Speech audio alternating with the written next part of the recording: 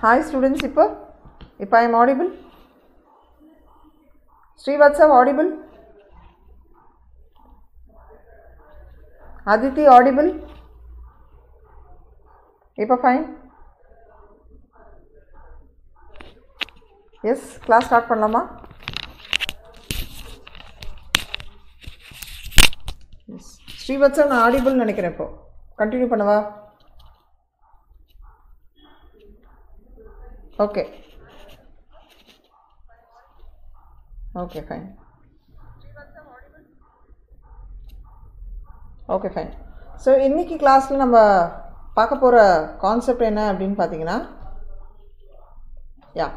So இன்னைக்கு கிளாஸில் நான் உங்களுக்கு சொல்ல போகிறது வந்து என்னென்னா நியூ சாப்டர் ஸ்டார்ட் பண்ண போகிறோம் under the heading of genetics. நீங்கள் பாருங்கள் அங்கே லேபில் வந்து அப்படியே எங்கே பீப்புள் சயின்டிஸ்ட் பார்க்குறோம் இல்லை. ஸோ இன்றைக்கி வந்து ஜெனட்டிக்ஸோட ஒரு பார்ட் அதை தான் நம்ம பார்க்குறோம். ஸோ இந்த ஜெனட்டிக்ஸோட வந்து ஒரு இன்றைக்கி வந்து ஒரு சேலஞ்சிங் சப்ஜெக்ட் சயின்ஸில் அப்படின்னு பார்த்தீங்கன்னா genetics.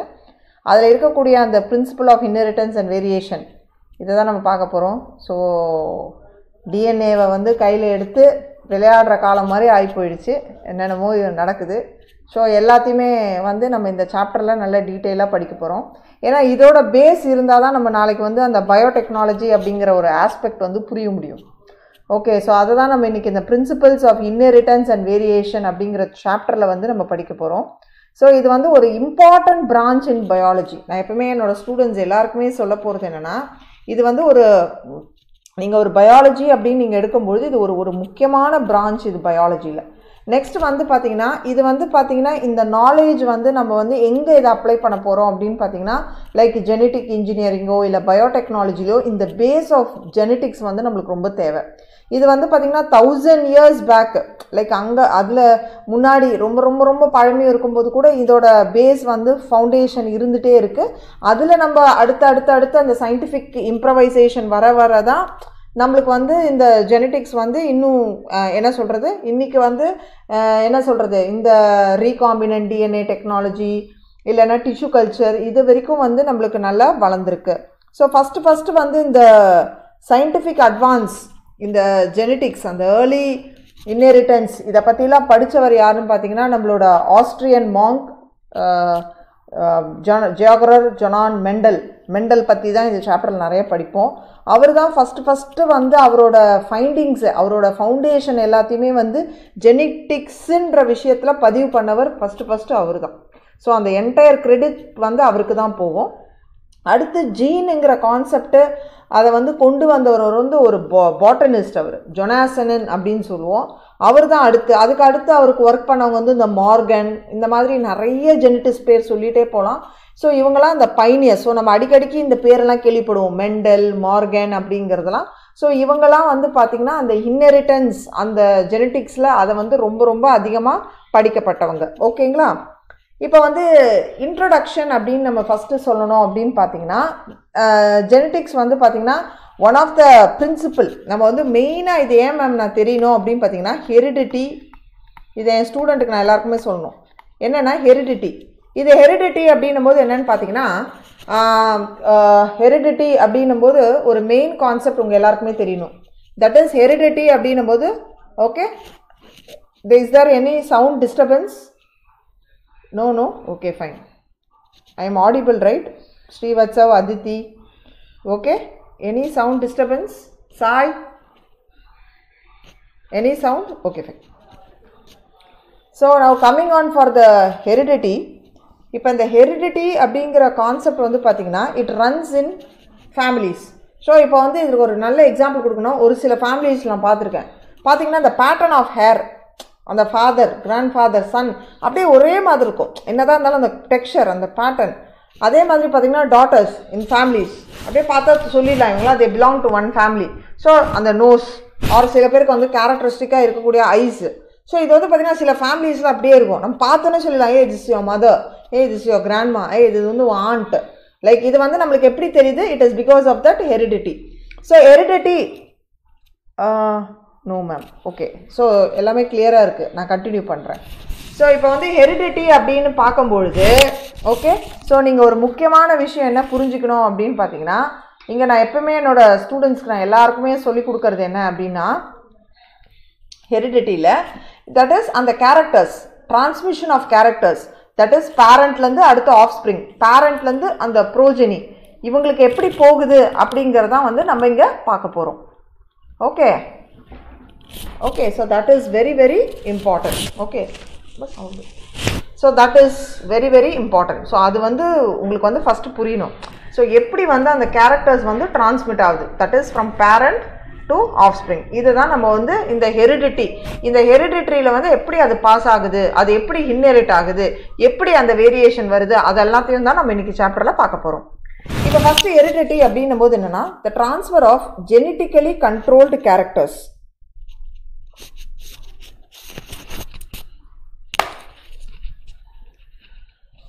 So the transfer of genetically controlled characters from one generation to the next generation in the living organism is called heredity. So heredity அப்படின்னும் போது நம்ம என்ன சொல்கிறோம், ஒரு ஜெனரேஷன்லேருந்து இப்போ பேரண்ட் கிட்ட இருந்து சில்ட்ரனுக்கோ இல்லை அது என்ன அது அப்படியே இப்போ வந்து பார்த்தீங்கன்னா மங்கீஸோட of spring will be monkeys, ஹார்ஸோட of spring will be hours. So இதில் வந்து ஒரு பெரிய இதில் ஸோ வாட் எவர் அந்த ஜெனட்டிக்கலி கண்ட்ரோல் கேரக்டர்ஸ் வந்து ஒரு ஜென்ரேஷன்லேருந்து இன்னொரு ஜென்ரேஷன் போகிறது தான் நம்ம ஹெரிடிட்டின்னு சொல்கிறோம். ஸோ இந்த ப்ராசஸில் வந்து இந்த கேரக்டர்ஸ் எப்படி ஒரு ஜென்ரேஷன்லேருந்து இன்னொரு ஜென்ரேஷனுக்கு பாஸ் ஆகிறது தான் we call that as inheritance. So the transfer of genetically controlled characters from one generation to the next generation in the living organism is called heredity. The process by which these characters pass from one generation to the next is called inheritance. So நம்ம அப்பா கிட்ட இருந்தோ நம்ம அம்மா கிட்ட இருந்தோ அதை inherit, அதை வந்து நம்ம கிட்ட அவங்க கிட்ட இருக்கிறது நம்மளுக்கு அப்படியே அந்த கேரக்டர் பாஸ் ஆகிறது தான் இன்ஹெரிட்டன்ஸ் சொல்கிறோம். அப்போ வேரியேஷன் அப்படின்னா என்ன அர்த்தம் அப்படின்னா, நம்மளுக்கு அந்த டிஃப்ரென்ஸ் ஏன் அந்த வேரியேஷன் நம்மளுக்கு வருதுன்னா, probably because of the sexual reproduction. So இந்த செக்ஷுவல் ரீப்ரொடக்ஷன் தான் நம்மளுக்குள்ளே இருக்கக்கூடிய அந்த வேரியேஷனை நம்மளுக்கு கொண்டு வருது. ஸோ இப்போ ஆஃப் ஸ்ப்ரிங்ஸ் வந்து பார்த்தீங்கன்னா நம்ம பேரண்ட் மாதிரியே அப்படியே இருக்க போகிறதில்ல, அப்படியே ஜெராக்ஸ் எடுத்த மாதிரி இல்லை, நம்மளை மாதிரி நம்ம சிஸ்டர்ஸ் பிரதர்ஸ் இல்லை நம்மளை மாதிரி நம்மளோட குழந்தைங்க இல்லை. ஸோ எப்படி இது பாசிபிள்னா, it's because of the variation. So variation is the degree by which the progeny differ from their parents. So என்னதான் அது ஒரே ஸ்பீஷீஸாக இருக்கட்டும், ஒரே ஆர்கானிசமாக இருக்கட்டும், ஒரே மாதிரி இருக்க போகிறதில்ல, probably because of the sexual reproduction. இப்போ இதே வந்து ஏசெக்ஷுவல் ரீப்ரொடக்ஷன் வச்சுக்கோங்களேன், அங்கே என்ன ஆகுது, அங்கே வந்து உங்களுக்கு வேரியேஷனே இருக்காது, எக்ஸாக்டாக அப்படியே அந்த xerox copy of the parent அப்படியே வந்து அங்கே ப்ரொடியூஸ் ஆக போகுது, அப்படியே இருக்கும் பார்க்கறதுக்கு. So that is going to be very very important. So offsprings வந்து they differ from parents and sibling probably because of the variation. Okay, அது வந்து ரொம்ப முக்கியம். So humans வந்து பார்த்தீங்கன்னா இந்த கான்செப்ட் ஆஃப் இன்ஹெரிட்டன்ஸ் அந்த வேரியேஷன் அது நீங்கள் பார்த்தீங்கன்னா ஹியூமன்ஸ்க்கு வந்து பார்த்தீங்கன்னா ஆக்சுவலாக வந்து பார்த்தீங்கன்னா எப்போ தெரிய வருது அப்படின்னு பார்த்தீங்கன்னா it is as early as 8000 to 1000 BC. So that one of the causes of variation was hidden in sexual reproduction. So இந்த உண்மைகள் நான் ஏற்கனவே சொன்னல, இந்த ஜெனட்டிக்ஸோட விஷயம் வந்து பல நூற்றாண்டுகளுக்கு முன்னாடியே இது வந்து விஷயம் தெரிஞ்சது. பட் இவங்களுக்கு எப்போ வந்து உங்களுக்கு வந்து அதை ஒன்றா ஒருத்தரா அதை எடுத்து பார்க்கும்போது தான் இவங்களுக்கு இதால தான் இப்படி இருந்திருக்கு அப்படிங்கிறது தெரிய வந்தது. ஸோ நம்ம ஒருத்தர மாதிரியே எல்லாரும் ஒரே மாதிரி இல்லையே, இது என்ன அப்படின்னு பார்க்கும்போது இதுக்கு மெயின் காரணம் என்னன்னு கண்டுபிடிச்சாங்க, இதுதான் அந்த செக்ஷுவல் ரீப்ரொடக்ஷன். ஸோ இது எக்ஸாமில் உங்களுக்கு கேட்பாங்க, ஓகேவா, அதித்தி அண்ட் ஸ்ரீவத்சவ். ஸோ இது வந்து ரொம்ப முக்கியம். அடுத்து வந்து என்னன்னா, they exploited the variations that were naturally present in the wild population of plants and animals to selectively breed and select for organisms that possessed desirable characters. இந்த கான்செப்ட் தான் நம்ம இன்னும் போக போக நம்மளோட ஜெனட்டிக் இன்ஜினியரிங் ஆகட்டும் இல்லை ஹைப்ரிடைசேஷன் டெக்னிக் ஆகட்டும் அதில் யூஸ் பண்ணுவோம். இப்போ என்ன பண்ணாங்க, ஹியூமன் வரும்பொழுது அவனுக்கு என்ன வேணும், அவனுக்கு வளர்ந்து வர அந்த ரிசோர்ஸை அவனுக்கு எக்ஸ்ப்ளோர்ட் ஆகிற அந்த பாப்புலேஷனுக்கு டிமாண்ட்ஸுக்கு மீட் ஆகணும். அப்போ அவங்க என்ன பண்ணாங்க, ஓகே பிளான்ஸில் அனிமல்ஸில் இவ்வளோ வெரைட்டி இருக்கா, இதில் எனக்கு பெஸ்ட்டாக எது வேணும், அவன் வந்து செலெக்ஷன் பண்ண ஆரம்பித்தான். அடுத்து அதில் இருக்கிற கேரக்டர்ஸை வந்து சூட்டபிள் கேரக்டர்ஸ் எடுத்து நம்ம வந்து அதை எக்ஸ்ப்ளாய்ட் பண்ண ஆரம்பிச்சிட்டோம். லைக் ஆர்டிஃபிஷியல் செலெக்ஷன் சொல்கிறோம், tissue culturing, micro propagation technique அந்த மாதிரி. For example, through artificial selection and domestication from ancestral wild cows, we have well-known Indian breeds, Sahewal cows in Punjab. So இப்படி தான் வந்து நிறைய இருக்குது நம்மளுக்கு. அந்த மாதிரி வெரைட்டிஸ் சொல்லிகிட்டே போகலாம், பிளான்ட் ஆகட்டும், அனிமல் ஆகட்டும். ஸோ அந்த மாதிரி ஒரு என்ன சொல்கிறது, ஆர்டிஃபிஷியலாக நம்ம செலக்ட் பண்ணி நம்மளுக்கு வேண்டிய அந்த இதை வந்து அந்த ஹைப்ரிட் வெரைட்டியை நம்ம ப்ரொடியூஸ் பண்ணுறது வந்து it is through the knowledge. அந்த பேஸ் அதுக்கு என்ன தேவை, நம்மளுக்கு அந்த ஜெனட்டிக்ஸோட நாலேஜ் நம்மளுக்கு தேவைப்படுது. ஓகேங்களா? So what is genetics? இது எல்லாருமே நம்ம சொல்லும் போது என்னென்னா, it's one of the important branch of biology. Okay, இது ரொம்ப முக்கியம். So as a student of biology நம்மளுக்கு இது தெரியணும். And as a part of medicine இந்த ஜெனட்டிக்ஸ் வந்து இன்றைக்கி ஒரு வளர்ந்து வரக்கூடிய ஒரு சப்ஜெக்ட். ஸோ இப்போ எல்லாத்துக்குமே வந்து பார்த்தீங்கன்னா, முன்னாடிலாம் நான்லாம் படிக்கும்போது பார்த்தீங்கன்னா பேத்தோஃபிசியாலஜி அப்படின்னும் போது என்ன சொல்லுவாங்கன்னா ஏட்டியோஜெனிசிஸ்ன்னு சொல்லுவோம். ஒரு வியாதி வர்றதுக்கு இதுதான் காரணம் அப்படின்ட்டு. இன்றைக்கி வந்து பார்த்திங்கன்னா ஒரு டிசீஸ் எடுத்துக்கிட்டோம்னா மாலிகுலார் லெவல் வரைக்கும் போய் பேசுகிறாங்க. இந்த பர்டிகுலர் ஜீன் வந்து நாக் ஆகிடுச்சு, இந்த பர்டிகுலர் ஜீன் ஓவர் எக்ஸ்ப்ரெஸ் ஆகிடுச்சு, இந்த பர்டிகுலர் ஜீனோட இது வந்து மியூட்டேட் ஆகிடுச்சு, அதனால தான் அப்படிங்கிற அளவுக்கு நிறைய ஜெனட்டிக் டிசார்டர்ஸ் பற்றி பேசுகிறாங்க. ஸோ ஜெனட்டிக்ஸ் வந்து is one of the upcoming field in area of medicine and science அப்படின்னு சொல்லலாம். ஸோ ஜெனட்டிக்ஸ் வந்து பார்த்தீங்கன்னா it's a study of inheritance and variation. இப்போ உங்களுக்கு இன்ஹெரிட்டன்ஸ்னால் என்னன்னு புரியுதா? அந்த கேரக்டர்ஸ் பேரண்ட்லேருந்து ஆஃப் ஸ்ப்ரிங்குக்கு டிரான்ஸ்மிஷன் ஆகுது பாருங்கள், அதுதான் இன்ஹெரிட்டன்ஸ். வேரியேஷன் அப்படின்னும் போது என்ன, no do that is the parents R the of springs ரெண்டுமே பார்க்கறதுக்கு வந்து ஒரே மாதிரி இருக்கிறது இல்லை, அதுதான் வந்து we call that as the variation. So the term genetics was first used by பட்டேசன் 1905. இது கூட ஒரு முக்கியமான கேள்வி நம்மளுக்கு கேட்பாங்க. அடுத்து வந்து you have to be very clear that ஜியோகரர் ஜொனான் mental he is the father of genetics. So இவர் தான் இந்த ஜியோகரர் ஜொனான் மெண்டல். ஆக்சுவலாக வந்து இவர் வந்து பார்த்தீங்கன்னா he is a monk, Austrian Monk. இவர் வந்து மொராவியா அப்படிங்கிற ஒரு ஆக்சுவலாக ஒரு ஊரில் பிறந்திருப்பார், விச் இஸ் இன் ஆஸ்ட்ரியா. இன்றைக்கி வந்து செக்கோஸ்லோவியா அப்படின்னு சொல்கிறோம்ல, அந்த ஊரில் தான் அவர் பிறந்திருக்காரு. He studied in the university of வியனா. Okay, அங்கே வந்து he studied maths and history, அதெல்லாமே படிச்சிருப்பார்.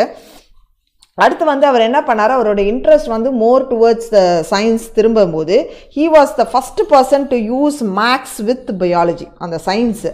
ஸோ அவர் என்ன பார்த்தார், அவர் ரொம்ப இன்ட்ரெஸ்ட் ஆகிட்டார். நிறைய அவருக்கு வந்து அந்த மாங்க் அவருக்கு அவரோட கார்டனில் இருக்கக்கூடிய அந்த பீ பிளான்ட்டை வச்சு அவர் நிறைய ரீசர்ச் பண்ண ஆரம்பிச்சிட்டார். So that was with it. And mental success வந்து என்றைக்குமே என்ன சொல்லலாம் அப்படின்னு பார்த்தீங்கன்னா, ஹீ எஸ்டாப்ளிஷ்டு தட் இஸ் அந்த பர்டிகுலர் பிளான்ட் சூஸ் பண்ணது, அதோட கேரக்டர்ஸ் அவர் வந்து ப்ராப்பராக பார்த்து எடுத்து கரெக்டான டைமில் அது ஸ்டடி பண்ணது. ஸோ இது எல்லாமே தான் வந்து அவரோட சக்ஸஸ்க்கு வந்து மெயினாக இருக்குது. பட் அதே நேரத்தில் அவரோட சயின்டிஃபிக் ஃபைண்டிங்ஸ் எல்லாத்தையுமே பப்ளிஷ் பண்ணார். அது வந்து இன்னொரு ஒரு பேஸ் விஷயம். So he is called the father of genetics. ஓகேங்களாமா? So இன்னைக்கு சாப்டரில் what are the important terminologies and mental experimental characters இதை பற்றிலாம் நம்ம இன்றைக்கி பார்க்க போகிறோம். ஓகேங்களா? And Mendel's law of inheritance. So first genetics போகிறதுக்கு முன்னாடி எப்படி மேக்ஸில் வந்து ஒரு பேஸ் கொடுக்குற மாதிரி உங்களுக்கு சில முக்கியமான டெர்மினாலஜிஸ் நான் உங்களுக்கு சொல்லி கொடுக்க போகிறேன். ஸோ அந்த டெர்மினாலஜிஸ்லாம் என்ன அப்படிங்கிறத நம்ம இப்போ பார்ப்போம். ஓகேங்களா? Phenotype, the external appearance R trait of an individual. So இப்போ ஃபீனோடைப் அப்படின்னு சொன்னோம்னாலே என்ன சொல்கிறேன்னா வெளி தோற்றம். இப்போ வந்து பார்த்திங்கன்னா உங்களுக்கு இது ஒரு எக்ஸாம்பிள் சொல்கிறேன். ஓகேவா? இப்போ வந்து பார்த்திங்கன்னா ஒருத்தரை வந்து மேல் அப்படின்னு சொல்கிறோன்னு வச்சுக்கோங்க, இது வந்து ஃபீனோடைப்.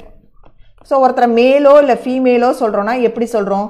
டக்குன்னு ஒருத்தரை பார்த்தா எப்படி சொல்லுவோம்? ஓ அவங்களா, அவர் வந்து டால், அவருக்கு வந்து ப்ராட் ஷோல்டர்ஸ் இருக்குது, பேட் இருக்குது, முஸ்டாஷ் இருக்குது, அவரோட தோற்ற வடிவை வச்சு நம்ம சொல்கிறது வந்து ஃபீனோடைப்.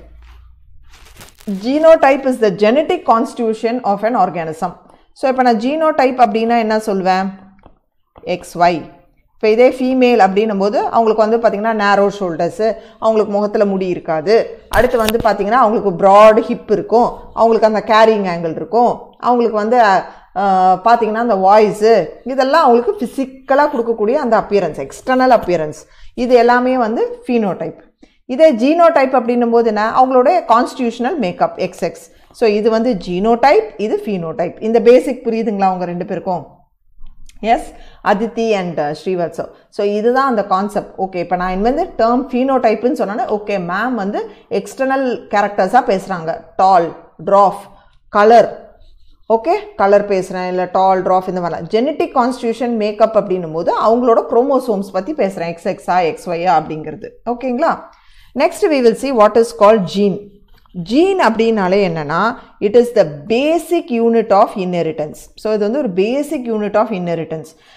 தட் இஸ் ஃபார் ஒரு கிவன் கேரக்டரிஸ்டிக். இப்போ வந்து ஃபார் எக்ஸாம்பிள் எனக்கு வந்து சே ஃபார் எக்ஸாம்பிள் இப்போ நம்மளுக்கு பிளாக் ஐ. இப்போ இதே வந்து கொஞ்சம் நார்த் சைட்லாம் போனால் ப்ரௌனாக இருக்கும், இன்னும் கொஞ்சம் அப்ராட்லாம் போனால் க்ரீன் கலரில் பார்ப்போம். ஸோ இவங்களுக்கு ஏன் இந்த ஐரிஸ் அந்த colour that gives that colour, அது ஏன் இந்த கலர் மாறுது அப்படின்னு பார்த்தீங்கன்னா probably it is because of the என்ன சொல்கிறது, இந்த ஜீன்னு சொல்லலாம். அப்போ அந்த ஜீன் என்ன இருக்குது, அவங்களுக்கு அந்த பர்டிகுலர் ஜீன் அந்த கேரக்டரிஸ்டிக்கு எக்ஸ்பிரஸ் ஆகிறதால அவங்களுக்கு அந்த கலர் வருது. ஓகேங்களா.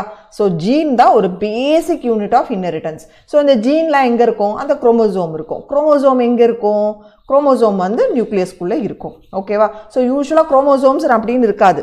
ஓகேவா. அது கண்டென்ஸ் ஆகி அந்த குரோமாட்டின் அப்படிங்கிறது இருக்கும். இந்த பேசிக் நீங்கள் படிச்சிருப்பீங்க. ஸோ அதில் இருக்கக்கூடிய அந்த குட்டி குட்டி யூனிட்ஸ்க்கு பேர் தான் ஜீனு. அந்த ஜீனில் ஒரு பர்டிகுலர் பிளேஸ்ன்னு இருக்கும், அதை வந்து நம்ம லோக்கஸ்ன்னு சொல்லுவோம். லோக்கஸ் சிங்குலர், லோசை அப்படின்னு சொல்லுவோம். அந்தந்த இடத்துல இருக்கும். இது வந்து என்னோட ஹேர் கலரை டிட்டர்மைன் பண்ணும், இது என்னோட நோஸை டிட்டர்மைன் பண்ணும். அந்த மாதிரி ஒரு இது வந்து என்னோட என்சைம் எக்ஸ்பிரஷனை டிட்டர்மைன் பண்ணும், என்னோட டால்னஸை டிட்டர்மைன் பண்ணும். ஸோ ஒரு இதுக்கும் ஒரு ஜீன் வந்து இருக்கும். So they are the basic unit of expression. So அதுதான் அந்த இன்ஃபர்மேஷனை வந்து ஒரு பர்டிகுலர் ட்ரெய்ட்டுக்கு எக்ஸ்பிரஸ் ஆக போகுது. So they contain the information required to express a particular trait. அடுத்து வந்து ஆலீஸ் ஆர் அலியோமார்ஃப். ஆலீஸ் அப்படின்னாலே இந்த கான்ட்ராஸ்டிங் கேரக்டர்ஸ்ன்னு சொல்லுவேன். இப்போ வந்து பார்த்தீங்கன்னா இப்போ வந்து ஒருத்தர் வந்து டாலாக இருக்காங்கன்னு வச்சுக்கோங்க. அப்போ அவங்களுக்கு வந்து அங்கே எப்படி எக்ஸ்பிரஸ் ஆயிருக்கும், ரெண்டுமே இருக்கும், கான்ட்ராஸ்டிங் கேரக்டரா, தட் இஸ் கால் த ஆலி. ஸோ டால் ட்ராஃப். ஓகே. ஸோ ரெண்டுமே வந்து அங்கே வந்து எக்ஸ்பிரஸ் ஆயிருக்கும். So slightly different from the same gene, அதுக்கு பேர் தான் ஆலின்னு சொல்லுவோம். ஸோ ஆலி அப்படின்னும் போது என்னென்னா it is a alternative form of same gene which is controlling the same characteristics, which is determining the contrasting character ன்னு சொல்லுவோம். ஸோ அது வந்து ஆல்டர்னேட்டிவ் ஃபார்ம் அந்த கான்ட்ராஸ்டிங் கேரக்டரோடது. டால் ட்ராஃப் அது வந்து ஒரு பெஸ்ட் எக்ஸாம்பிள் இங்கே கொடுத்துருக்கோம். So jeans which code for a pair of contrasting trait are known as allele. That is, they are slightly different form of same gene. That is alternative form of same gene. Okay. So அதுதான் இப்போ வந்து அது ஹைட்டாக இருக்கலாம், இல்லைனா வந்து colour of the சீடாக இருக்கலாம். So அது வந்து slightly variant from the same gene. But அதை வந்து நம்ம என்னென்னு சொல்லுவோம், அலீஸ் அலியோமார்பிக் ஜீன் அப்படின்னு சொல்லுவோம். அது ஒரே லோசையில் இருக்கும். இதில் ரெண்டில் எது எக்ஸ்பிரஸ் ஆகுதோ அதுதான் வெளி தோற்றமாக நம்மளுக்கு தெரிய போகுது. இதுதான் ஆலீஸ் பற்றி தெரிஞ்சுக்க வேண்டிய விஷயம். அதே மாதிரி த பொசிஷன் ஆஃப் த ஆலி sorry the position of an allele within a DNA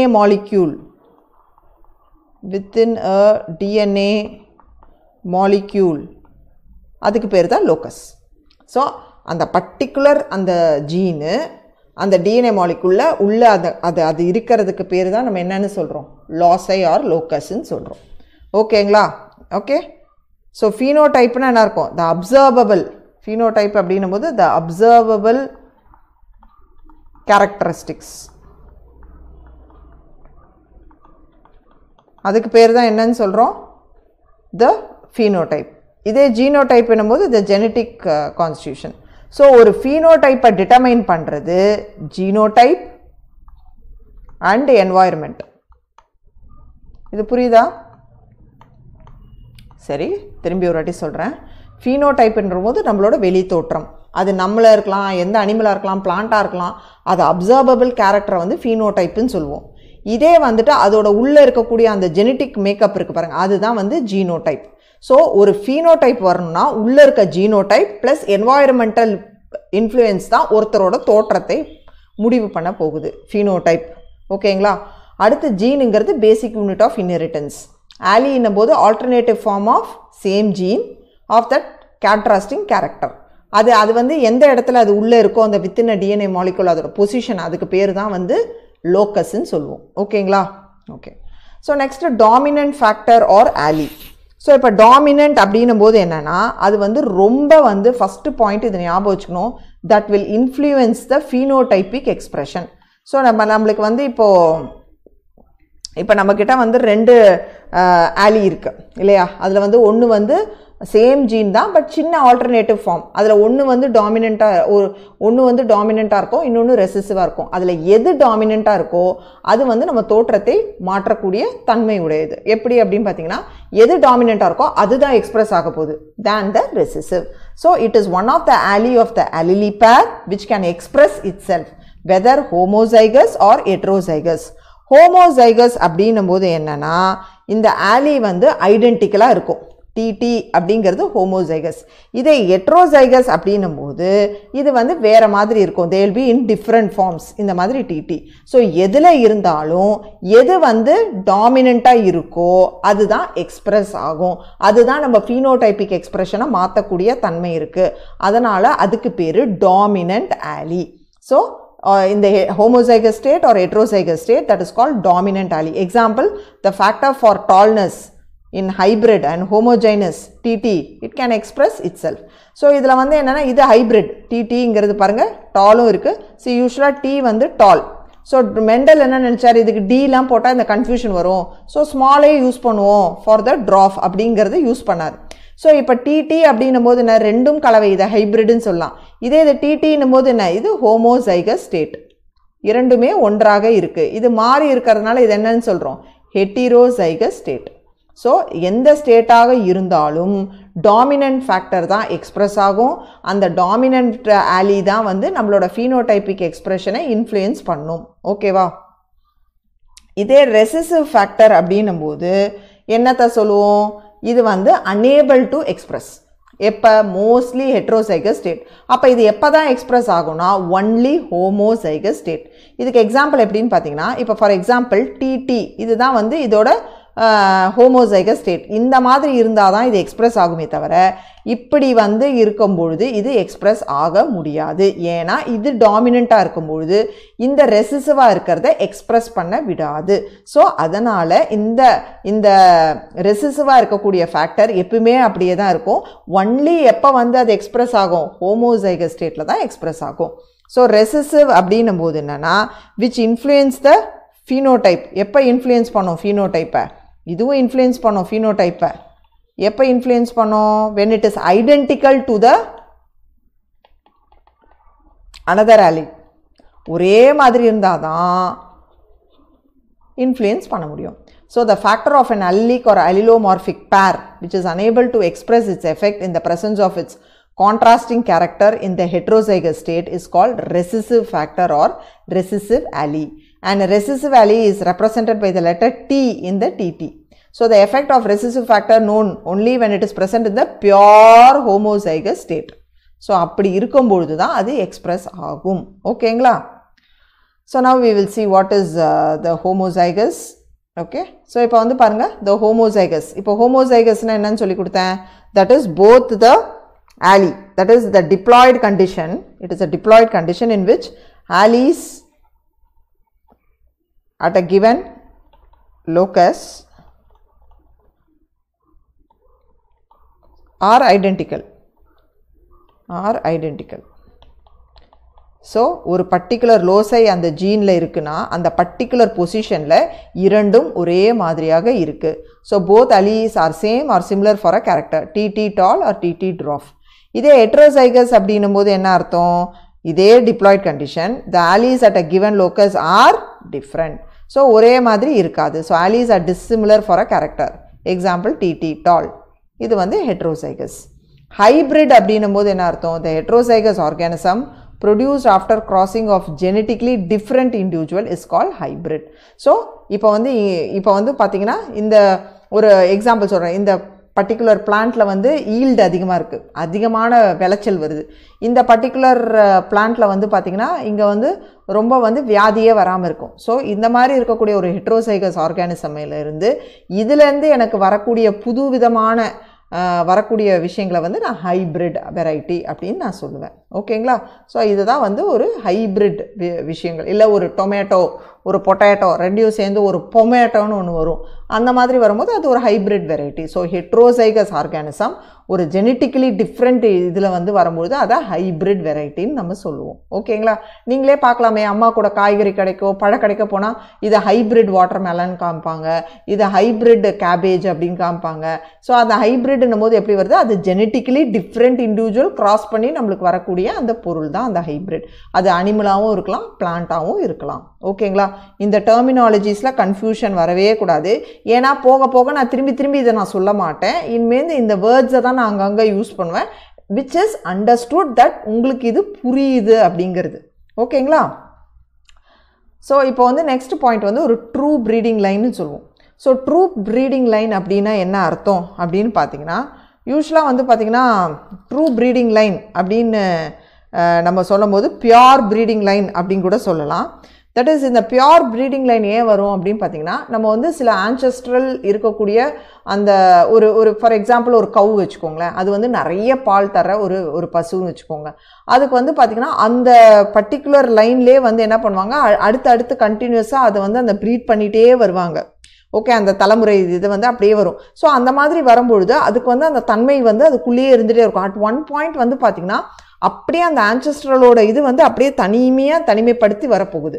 so அந்த மாதிரி ஒரு கேரக்டருக்கு பேர் தான் வந்து நம்ம பியோர் ப்ரீடிங் இல்லை ட்ரூ ப்ரீடிங் லைன் அப்படின்னு கூட நம்ம சொல்லலாம். ஸோ அந்த ரீப்ரொடக்டிவ் ஸ்ட்ரக்சர்ஸ்லாம் வந்து பார்த்திங்கன்னா கம்ப்ளீட்டாக வந்து லைக் என்ன சொல்கிறது, அப்படியே வந்து ரொம்ப அந்த கான்செப்ட் ஆஃப் அந்த என்ன சொல்கிறது அந்த ப்ரீடிங் அது வந்து பார்த்திங்கன்னா அது அப்ளை பண்ணுவாங்க.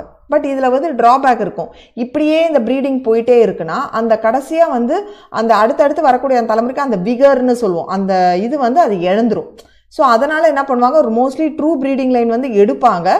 பட் அது வந்து ஒரு பாயிண்ட்டுக்கு மேலே அது அப்படியே அதோட தன்மையை இழந்து வர ஆரம்பிச்சிடும். ஸோ அதுதான் அதோட ட்ராபேக். மற்றபடி வந்து இது குட் ஃபார் ஸ்டடிலாம். ஸோ ஒரு ட்ரூ ப்ரீடிங் லைன் என்ன, ஹேவிங் அண்டர்கோன் கண்டினியூஸ் செல்ஃப் பாலினேஷன். இப்போ ஒரு செடியாக இருக்குதுன்னு வச்சுக்கோங்க, அது வந்து என்ன இருக்கா, அதோட ஆந்தர் அதோட போலன்லேருந்து அதோட ஸ்டிக்மாலேயே போய் இன்னும் வர்றது வந்து அது வந்து செல்ஃப் பாலினேஷன் ஆகிட்டே இருக்கும்போது என்ன, அதோட ஓன் வெரைட்டி வந்து ரொம்ப ஸ்ட்ரீம்லைன் ஆகி நேரோடான் ஆகி செவரல் ஜென்ரேஷன்ஸ்க்கு அப்படியே அது எக்ஸ்பிரஸ் ஆகிட்டே வரும். ஸோ அதுக்கு பேர் தான் true breeding line. So it shows a stable trade off inheritance and expression for several generation. இதுக்கு பேர் தான் ட்ரூ ப்ரீடிங் லைன். இதை தான் வந்து அவர் நம்மளோட ஜாகர் மெண்டல் வந்து இதை யூஸ் பண்ணி இந்த கான்செப்ட் வச்சு தான் அவர் நிறைய ஜெனட்டிக்ஸில் ஸ்டடி பண்ணியிருப்பார். ஓகேங்களா? ஸோ இப்போ பாருங்கள், கொஷின் செஷன் போகணும். எஸ், ஹைப்ரிட் வேறு banana ma'am. S, very good Aditi.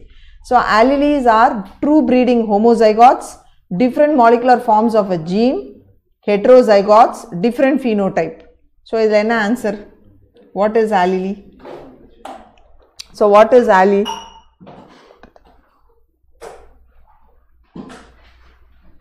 What is allele?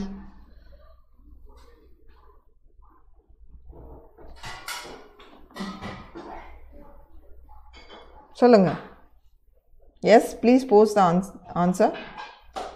Allele or allelomorphic, எப்படி வேணா சொல்லலாம். What is our right option? Yes.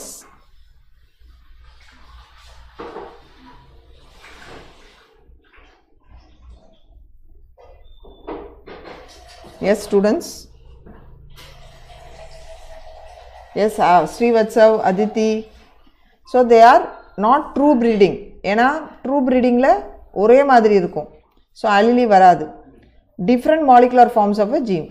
Okay, different molecular ஃபார்ம்ஸ்னா என்ன, alternative form of a gene, but slight ஒரு variation இருக்கும். Example வந்து உங்களுக்கு நான் சொன்னல டால் ட்ராஃப் அப்படிங்கிறத தான். So S, very good. Heterozygote. S, very good Aditi. Srivastav. S. So அதே மாதிரி வந்து டிஃப்ரெண்ட் ஃபீனோடைப் இந்த மாதிரியும் இருக்கலாம். S, very குட்மா. So mental experimental characters போகிறோம். S, very good Srivastav. Good good good. இப்போ வந்து மெண்டலோட எக்ஸ்பிரிமெண்டல் கேரக்டர்ஸ் போகிறோம். மெண்டலோட எக்ஸ்பிரிமெண்டல் கேரக்டர்ஸ் போகும்போது பார்த்திங்கன்னா அது நல்ல ஒரு இன்ட்ரெஸ்டிங் இது. அவரோட சுற்றி அவர் வந்து ஒரு தோட்டம் மாதிரி வச்சுருந்தார். அந்த தோட்டத்தில் வந்து பார்த்திங்கன்னா இந்த பட்டாணி செடின்னு சொல்லுவோம், பைசம் சட்டைவம், பீ பிளான்ட், அதை வச்சு தான் அவரோட எக்ஸ்பிரிமெண்ட்டை ஃபுல்லாகவே ஸ்டடி பண்ணியிருப்பார். ஓகேங்களா? ஸோ மெயினாக வந்து என்ன பண்ணுவார், நிறைய கிராஸ் ஹைப்ரிடைசேஷன் டெக்னிக் யூஸ் பண்ணி அவர் என்ன பண்ணுறாரு, ஃபுல்லாக வந்து நிறைய ஸ்டடி பண்ணுவார். ஓகே, நான் இது உங்களுக்கு அப்படியே கான்செப்ட் சொல்கிறேன். ஃபஸ்ட்டு வந்து என்ன பண்ணுவார் அப்படின்னு பார்த்தீங்கன்னா, ஜியாகரர் ஜான் மெண்டல் வந்து ஃபஸ்ட்டு அவரோட எக்ஸ்பெரிமெண்ட் ஸ்டடி பண்ணுறதுக்கு முன்னாடி ஸ்டாட்டிஸ்டிக்கல் அனாலிசிஸ் அந்த ரிலேஷன்ஷிப் வித் த பயாலஜி அதை கொண்டு வந்தவர் நம்ம ஜியாகரர் மெண்டல் தான். ஸோ அந்த சக்ஸஸே அதுதான். ஸோ அவரோட சக்ஸஸே எங்கே இருக்குன்னா the selection of the garden B plant தான். ஸோ இதை ஏன் செலக்ட் பண்ணார் அப்படிங்கிறதுக்கு நிறைய விஷயங்கள் நான் சொல்ல போகிறேன். So the first scientific study leading to the formulation of loss of inheritance was carried out by ஜியாகரர் John and mental. இவர் தான் வந்து father of genetics. Okay, so இதில் என்ன இவருக்கு புதுமை அப்படின்னு பார்த்தீங்கன்னா அவர் வந்து ஸ்டாட்டிஸ்டிக்கல் அனாலிசிஸை பயாலஜியில் அப்போ வந்து அந்த ஃபார்முலேட் பண்ணவர் அவர் தான். So mental conducted cross hybridisation experiments on garden B plant Pisum sativum. இந்த பட்டாணி பார்த்துருப்பீங்க இல்லையா, க்ரீன் பீ அப்படின்னு சொல்லுவோம் இல்லையா. So and studied the transmission of characters. So அவரோட சக்ஸஸே என்னென்னா மெயினாக அவர் சூஸ் பண்ண இந்த கார்டன் பீ பிளான்ட் தான். இதுதான் அவருக்கு வந்து அந்த சக்ஸஸே வந்து கொடுத்தது மெயினாகவே. ஓகேங்களா. ஸோ ஏன் வந்து பைசம் சட்டைவம், இது வந்து பார்த்திங்கன்னா ஈவன் லாஸ்ட் டைம் எக்ஸாமில் இந்த கொஸ்டின் கேட்டிருந்தாங்க, ஏன் வந்து பைசம் சட்டைவம் வந்து அவர் சூஸ் பண்ணார் அப்படின்னு பார்த்திங்கன்னா நிறைய வெரைட்டிஸ் இருக்குது. ஃபஸ்ட்டு பாயிண்ட் வந்து என்ன புரிஞ்சுக்கணுன்னா there are several varieties. ஏன் இந்த பைசம் சட்டைவம் சூஸ் பண்ணார்னா there are several varieties. Okay, நிறைய வெரைட்டி இருக்குது இதில். ஸோ நிறைய டிஸ்டிங் கேரக்டர்ஸும் இருக்குது அதில். ஸோ அதனால் அதை சூஸ் பண்ணுவார் ஃபஸ்ட்டு. ஓகே, ஸோ அதனால் அவர் ஃபஸ்ட்டு இது சூஸ் பண்ணுவார். அடுத்து வந்து ஈஸி டு கல்டிவேட், சீக்கிரமாக வந்து ஒன்றுமே கிடையாது, அந்த பட்டாணி விதையை போட்டு அதுக்கு வந்து ஒரு பெரிய உரமோ இல்லை மழை இது இப்படி அப்படின்லாம் பார்த்து அது பாட்டு தானாக வளரக்கூடிய தன்மை உடையது. ஓகேங்களா. Next the B plant had several true breeding lines. True breeding lines அப்படின்னும் போது என்னென்னா அதோட ரீப்ரொடக்டிவ் ஸ்ட்ரக்சர்ஸ் வந்து பார்த்திங்கன்னா கம்ப்ளீட்லி வந்து க்ளோஸ் ஆகி இருக்கும். ஸோ அப்போ வந்து என்னாகும், அது வந்து நார்மலி வந்து எப்படி ஆகும்னா த்ரூ செல்ஃப் பாலினேஷன். ஸோ அது வந்து த்ரூ செல்ஃப் பாலினேஷன் மூலமாக தான் அது வந்து ஜென்ரேட் ஆகும். ஸோ அதோட வெரைட்டி வந்து பார்த்திங்கன்னா ஒரு ஜென்ரேஷனுக்கு இன்னொரு ஜென்ரேஷனுக்கு ஈஸியாக அப்படியே நேரோ டவுன் ஆகி போயிட்டே இருக்கும்போது ஈஸியாக இன்னெரிட் ஆகும், ஈஸியாக வந்து நம்மளால் ஸ்டடி பண்ண முடியும்னும் போது அவர் ஈஸியாக அந்த ட்ரூ ப்ரீடிங் லைனை சூஸ் பண்ண முடியுது. அடுத்து வந்து பார்த்திங்கன்னா த plant had short life cycle. So, the transmission of trait from one generation to next could be studied in a short period of time. So, இதுக்கோசரம் ஒரு 10 வருஷமோ 5 வருஷமோ உட்கார வேண்டியதே கிடையாது. ரொம்ப சின்ன லைஃப் சைக்கிள், டக்குன்னு உடனே பூத்து வரும்போது அவருக்கு ஈஸியாக அந்த கேரக்டர்ஸ் படிக்கிறதுக்கும் அவருக்கு வந்து நல்ல அந்த அந்த டைம் ஃப்ரேமும் அவருக்கு வந்து நல்லா ஹெல்ப் பண்ணுச்சு. அண்ட் அடுத்தது வந்து அவர் ஈஸியாக வந்து அந்த artificial cross breeding between varieties அதை பண்ணுறதுக்கும் வந்து பீ பிளான்ட் வந்து ரொம்ப ஈஸியாக அவருக்கு வந்து ஹெல்ப் பண்ணுச்சு. ஓகே ஸோ எல்லா ஹைப்ரிட்ஸ் அவருக்கு வந்தது எல்லாமே ஃபர்டைலாக இருந்தது. ஸோ அதனால் அவருக்கு வந்து பீ பிளான்ட் சூஸ் பண்ணுறதுக்கு ஒரு அட்வான்டேஜான பாயிண்ட்டு. ஸோ கிட்டத்தட்ட வந்து அவரோட கார்டனில் 34 வெரைட்டிஸ் ஆஃப் பீ பிளான்ட் இருந்து தான். ஸோ அந்த 34 வெரைட்டிஸில் 22 வெரைட்டிஸை தான் அவர் சூஸ் பண்ணி படிக்க ஆரம்பித்தாராம். அந்த 22 வெரைட்டிஸில் 7 பேசிக் கேரக்டர்ஸை மாத்திரம் எடுத்து ஸ்டடி பண்ணாராம். மெண்டல் வந்து பார்த்திங்கன்னா அவர் தோட்டத்தில் இருக்கக்கூடிய அந்த பட்டாணி செடியை எடுத்து தான் ஸ்டடி பண்ணுவார். ஓகேங்களா. ஏன் அதை எடுத்தாருங்கிறதுக்கு தான் உங்களுக்கு இதெல்லாமே சொல்கிறேன். இதை வந்து எக்ஸாமில் வந்து உங்களுக்கு இந்த கொஷினை கண்டிப்பாக கேட்பாங்க. புரியுதுங்களா. ஏன்னா அது நிறைய வெரைட்டி இருக்குது, அது ஈஸியாக அதை வந்து நல்ல பிரிவினை இருக்கும். நம்ம ரொம்ப உத்து பார்த்து ஏதாவது வேலை பண்ணுற மாதிரி இல்லை, பார்த்தோன்னே அது வந்து ஐடென்டிஃபைக்கடாக இருந்தது. அதே நேரத்தில் self pollination, true breeding line வந்து இருக்குது, short seasonal life, short period of time. அதே மாதிரி ஹைப்ரிட் அதுலேருந்து கிராஸ் ப்ரீடிங் பண்ணி வரும்போது எல்லாமே ஃபர்டைலாக இருந்தது. ஸோ அவரோட இதில் வந்து மொத்தம் 34 வெரைட்டியில் அவர் 22 வெரைட்டி ஆஃப் கார்டன் பீ இதை மாத்திரம் சூஸ் பண்ணி அதில் 7 பேசிக் கேரக்டர்ஸை தான் எடுத்து அவர் ஸ்டடி பண்ண போகிறாரு. அந்த 7 பேசிக் கேரக்டரில் என்னென்னலாம் எடுத்து ஸ்டடி பண்ணார் அப்படிங்கிறது பார்க்குறதுக்கு முன்னாடி மெண்டலோட ஸ்டடியில் என்னென்னலாம் சிக்னிஃபிகண்ட் அப்படின்னு பார்ப்போம். So the characters chosen by mental had distinctive contrasting trades like doll, trough, green, yellow seeds. So இந்த கான்ட்ராஸ்டிங் ட்ரெயிட்டுன்னு சொல்கிறோம். ட்ரெயிட் அப்படின்னும் போது அந்த கேரக்டர், அப்சர்வபிள் கேரக்டர், அந்த கான்ட்ராஸ்டிங் ட்ரெயிட்டு தான் அவருக்கு வந்து ஒரு சக்ஸஸை கொடுத்தது. அடுத்து Mendel took 1 or 2 characters at one time for his breeding experiments while his preceders often studied all the traits simultaneously. So அவரோட அடுத்த ஒரு முக்கியமான ஒரு விஷயம் என்னென்னா அவரோட எக்ஸ்பெரிமெண்ட்டில் ரொம்பலாம் பதறவே இல்லை. அவர் ஒரு நேரத்துக்கு ஒரு எக்ஸ்பெரிமெண்ட்டுக்கு ஒரு கேரக்டர் எடுத்து படித்தார், இல்லை அட் மேக்ஸிமம் 2 கேரக்டர் எடுத்து படித்தார். பட் இதே அவரை ஃபாலோ பண்ணி வந்தவங்க நிறைய கேரக்டர்ஸ் எடுத்து பண்ணாங்க. பட் இவர் வந்து ரொம்ப slow and ஸ்டெடியாக at a time ஒரு கேரக்டர் இல்லை 2 கேரக்டர் எடுத்து தான் படித்தார். அடுத்து வந்து பார்த்திங்கன்னா இந்த மெண்டலோட ஸ்டடீஸில் வந்து இந்த லிங்கேஜோ இன்ட்ராக்ஷனோ இல்லை இன்கம்ப்ளீட் டாமினன்ஸோ எதுவுமே அப்படி இருக்காது. தட் இஸ் எப்படின்னா அவர் ஒரு கேரக்டர் எடுத்து அதை படிக்கும்பொழுது அடுத்த பக்கத்தில் இருக்கக்கூடிய அதே கேரக்டருக்கு பிளெண்ட் ஆகுறதோ இல்லை மேர்ஜ் ஆகுறதோ இல்லை அதை எக்ஸ்பிரஸே ஆகாமல் இருக்கிறது எல்லாமே வந்து அவர் தவிர்க்கப்பட்டார். So Mendel took only 2 traits for his studies which did not show linkage, interaction or incomplete dominance. Statistical analysis and mathematical logic were applied to the problems in biology. So நான் ஏற்கனவே சொல்லியிருக்கேன், அது இவர் தான் அப்ளை பண்ணார். So என்ன பண்ணார், his experiments had a large sampling size, okay, which gave greater credibility to the data that he collected.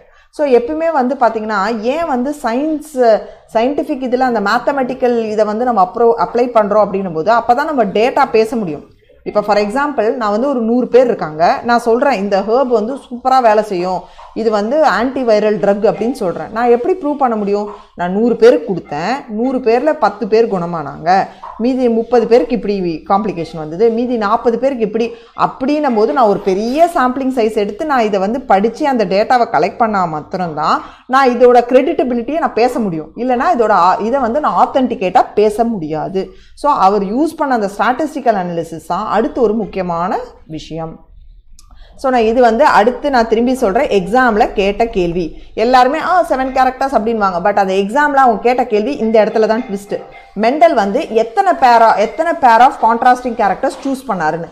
பேருன்னு வரும்போது 7, கேரக்டர்ஸ்ன்னு கேட்டாங்கன்னா 14. நல்லா ஞாபகம் வச்சுக்கோங்க, பேருன்னு கேட்டால் 7, வெறும் கேரக்டர்ஸ்ன்னு கேட்டாங்கன்னா 14 கேரக்டர்ஸ் ஞாபகம் வச்சுக்கணும். ஓகேவா? அதில் சிலதெல்லாம் வந்து டாமினன்ஸ் சில ரெசிசிவாகவும் இருக்கலாம். ஸோ அவர் வந்து எதுலலாம் இன்ட்ரெஸ்டடாக இருந்தாருன்னு பார்த்தீங்கன்னா அவர் சூஸ் பண்ணது வந்து length of the stem, okay, அடுத்து வந்து பார்த்தீங்கன்னா shape of the seed, okay, shape of seed, அடுத்து colour of the seed, okay, shape and colour of the பாடுன்னும் போது அந்த பட்டாணி மேலே மூடி இருக்க அந்த தோல் மாதிரி இருக்கும்ல அது, அப்புறம் colour of the flower, position of the flower, இந்த மாதிரி அவர் வந்து இன்ட்ரெஸ்ட் எடுத்து பண்ண ஆரம்பித்தார். ஸோ இதில் என்னென்னலாம் பார்த்தாரு பாருங்கள். சீடோட ஷேப்பு ரவுண்டு, இது பாருங்கள் சுருங்கினது விரிங்கல், அடுத்து சீடோட கலர் எல்லோ க்ரீனு, அடுத்து ஃப்ளவரோட கலர் வைலட் ஒயிட்டு, அடுத்து பாடோட ஷேப் ஒன்று ஃபுல்லாக இருக்கா இல்லை இந்த மாதிரி கன்ஸ்ட்ரிக்டடாக இருக்கா, அடுத்து பாடோட கலர் க்ரீனு எல்லோ, அடுத்து பொசிஷன் ஆஃப் த ஃப்ளவர் ஒன்று இப்படி ஆக்சியலாக இருக்கா இல்லை இந்த மாதிரி டெர்மினலாக இருக்கா, ஓகே, நெக்ஸ்ட் ஸ்டெம்மோட ஹைட்டு டால் ட்ராஃப். ஸோ இந்த மாதிரி அவர் வந்து பார்த்தீங்கன்னா கிட்டத்தட்ட ஓகே எத்தனை எடுத்தார், 7 pairs ஆஃப் கான்ட்ராஸ்டிங் கேரக்டர்ஸ். இல்லைன்னா எத்தனை கேரக்டர்னு கேட்டால் எவ்வளோ சொல்வீங்க, 14 கேரக்டர்ஸ்ன்னு சொல்வீங்க. ஓகேங்களா? ஸோ ஸ்டூடெண்ட்ஸ் அதில் மிஸ்டேக் பண்ணக்கூடாது. Mental experiments involve 4 step. So அவரோட எக்ஸ்பெரிமெண்ட்டில் அவர் என்ன பண்ணார், அவர் பாட்டு கார்டனில் வந்து அவர் இப்படி சுற்றி பார்த்துட்டு வரும்பொழுது அவர் மெயின் ஐடியா என்னென்னா ஃபஸ்ட்டு செலக்ட் பண்ணுவார். ஓகே, இதை எடுத்து நான் செலக்ட் பண்ணுறேன். அடுத்து என்ன பண்ணுவாங்க, ஹைப்ரிடைசேஷன். ஓகே, ஹைப்ரிடைசேஷன் பண்ணுவாங்க. அடுத்து 3வது ஸ்டெப் என்ன பண்ணுவாங்க, selfing.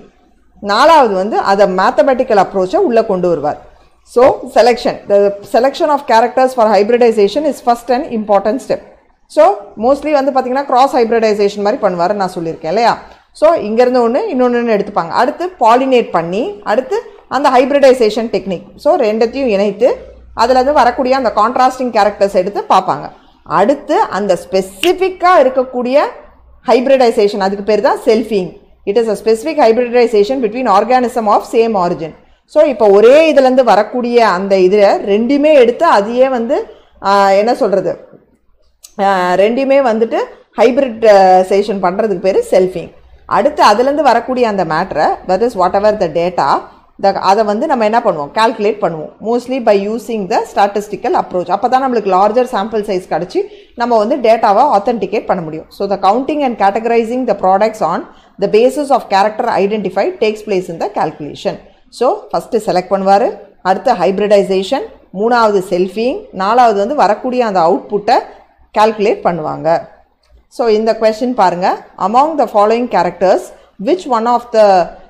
which one was not considered by Mendel in his experiments on P? Trichomes, glandular or non-glandular, seed, green or yellow, pod, inflated or constricted, stem, tall or dwarf. இதில் எதுவும் answer? S, இதில் எது கரெக்டான answer பாருங்கள். S Aditi, Srivastav. So it is the ட்ரைகோம். ட்ரைகோம் வந்து பார்த்திங்கன்னா ஒரு appendages மாதிரி இருக்கும், ஸ்மால் அப்பண்டேஜஸ். மோஸ்ட்லி வந்து பார்த்திங்கன்னா பிளான்ஸ்லேருந்து இருக்கும். அது வந்து ஒன்று ப்ரொடெக்ஷனுக்குன்னு சொல்லுவோம். மெயின்லி இந்த கனாபிஸ் சட்டைவால கூட பார்க்கலாம் அந்த ட்ரைக். அது சில டைம் கிளாண்டுலராக இருக்கணும், சில டைம் நான் கிளாண்டுலராக இருக்கலாம். அது ப்ரொடெக்ஷன், அதெல்லாம் வந்து இவரோட ஸ்டடியில் வந்து இன்க்ளூட் பண்ணல. S, very good Aditi. Srivastav. So இப்போ எனக்கு என்னை பொறுத்த மட்டும் என்னென்னா, மெண்டல் வந்து அவரோட எக்ஸ்பிரிமெண்ட் வந்து இந்த அளவுக்கு சக்ஸஸ், அது ஏன் அப்படிங்கிறத நம்ம பார்க்க போகிறோம். ஸோ அதுக்கு முன்னாடி சில கொஸ்டின்ஸ் பார்த்துடலாம். S, very good. Mark the odd one with respect to true breeding line. Shows the stable trait inheritance. Shows expression for few generations only. Undergone continuous self-pollination. Both 1 and 3. With respect to true breeding line. True breeding line la எது இதில் odd one out? கண்டுபிடிங்க பார்க்கலாம். Yes, very good.